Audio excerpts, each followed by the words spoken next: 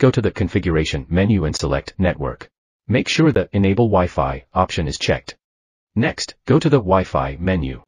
If your Wi-Fi USB adapter is compatible with the DVR, a list of available Wi-Fi SIDs will appear. Choose the Wi-Fi SSID with a strong signal strength. To connect to the Wi-Fi SSID, double-click on the selected SSID. You will be prompted to enter the key value or Wi-Fi password. After entering the password, click OK. The connection status will become connected if the DVR successfully connects to Wi-Fi. Next, go back to the TCP/IP menu.